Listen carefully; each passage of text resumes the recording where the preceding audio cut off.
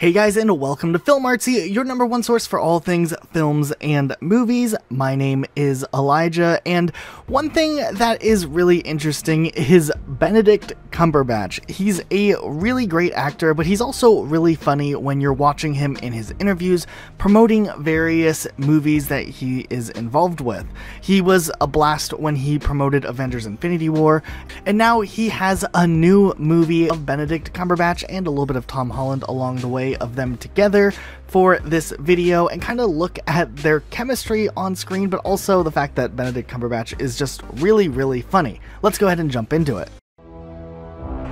Agent Romanoff, you miss me? Oh yeah, Charles, we got ourselves an X-Men fan. Captain. Your Highness. Captain, big fan, Spider-Man. Hey everyone. First up, we've seen a few interviews that have been pretty great so far of just Benedict Cumberbatch promoting the current war, and it's been really exciting just to see some newer interviews and some more lightheartedness as he kind of talks about this film. Unfortunately, Tom Holland was not included in the press tour for this movie, but it's still fun to see these interviews. Here's some clips. The obsessive sort of competition between them, and the scene you see at the beginning of your clip there, it ends with this idea, or it starts actually with the idea that you build a fence, both sides benefit from a fence, but really the best benefit is if you work together. Yeah. And that's kind of the heart of the film. Edison, often credited as America's, if not the world's, most famous inventor. I like a good hearty soup or a light soup in the evenings.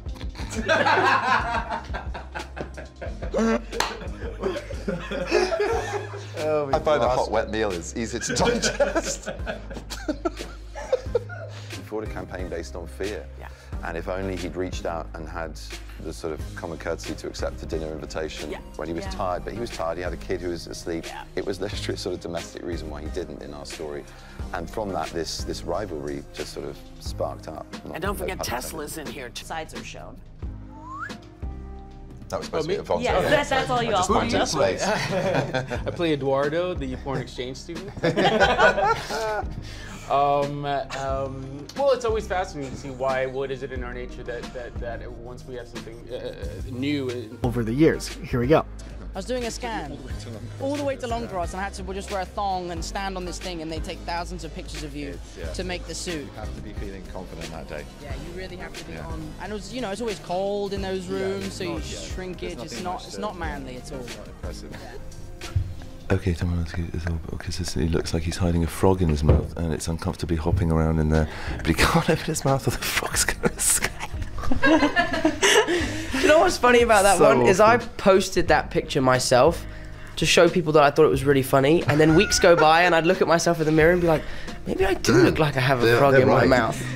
I went into a little spiral. I was like, I don't know if I can do red carpet. And then we also can't forget the fact that Benedict Cumberbatch and Tom Holland have this interesting relationship where Benedict Cumberbatch constantly has to make sure Tom Holland isn't spoiling any massive things in the Marvel Cinematic Universe, especially because of the reputation that he has. Here's some great moments of them trying to avoid spoilers the best way that we can.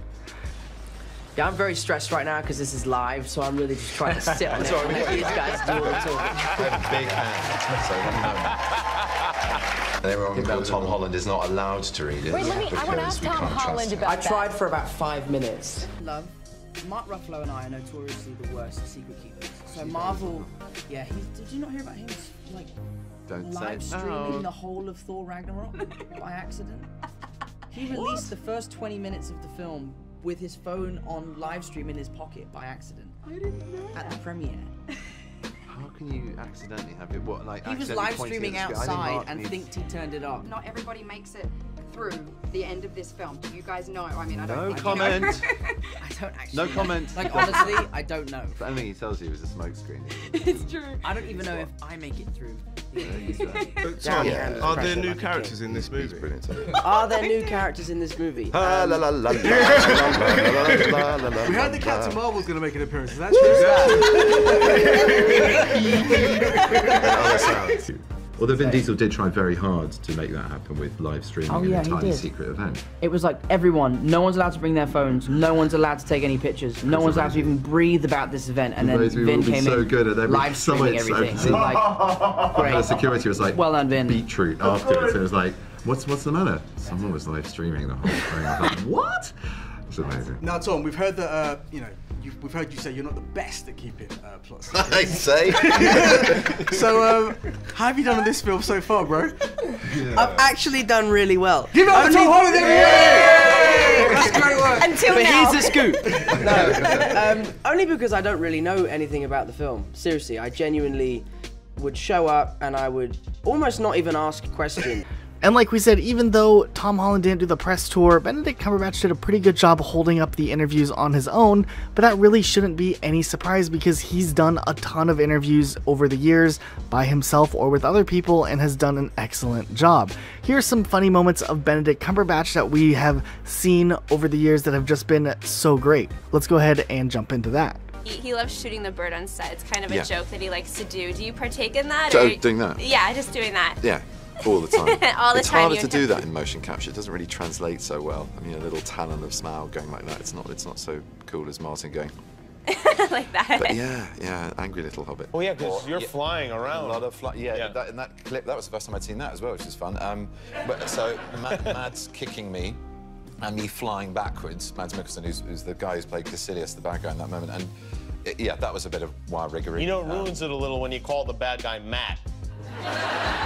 Mads. Oh, Mads. I mean, his name is Mad with an S. It's not a bad name for an actor playing a bad guy. Okay, sorry, I misunderstood. What's the one question about this film that you haven't been asked that I should definitely go for? Oh God, you want me to do your job for you? I mean, it's hard enough with jet lag, and you're about the 50th person. Now you want me to ask my own questions? Help me out! No, back to the drawing board with you. Come on. Oh, darn it! Outrageous. But you are becoming a bit of a sex symbol. Women go crazy for you. People be... And women on the men and the woo. Man. Women and those sailors. Yeah. I like to spread my bets. Yeah. Maybe about 4 or 5 years ago, even longer than that actually. But I can't quite remember. But anyway, it was out here to promote the film, and I kind of loved it. I came out for a week's holiday before with my girlfriend at the time, and we had a blast. And I sort of came out of the airport and turned into a complete sort of English cliche, got the Mustang convertible. It's funny that... Stayed at a hotel on the Strip and was just driving around going, yeah, cool. Shenglin. Shenglin from Germany, 20 hours in the... Are you, well, let's try and guess. I'm saying Cumberbatch? You are Cumberbatch? Yes. She's a Cumberbatch! Okay. Great.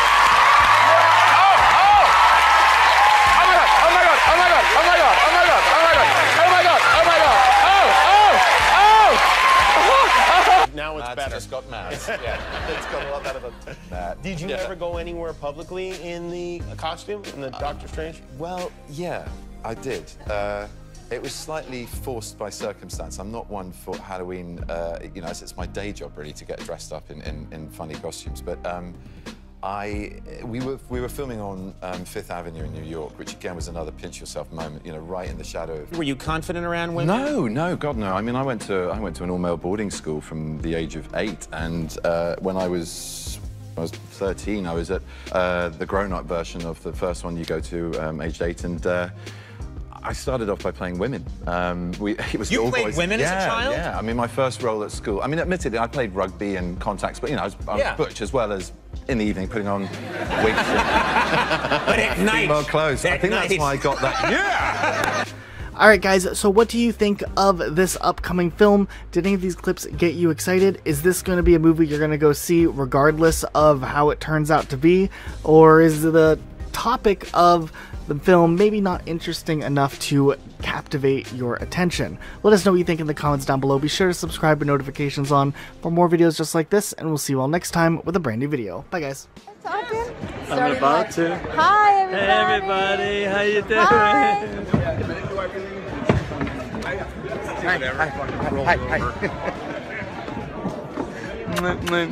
Hi. See you guys. Know anybody?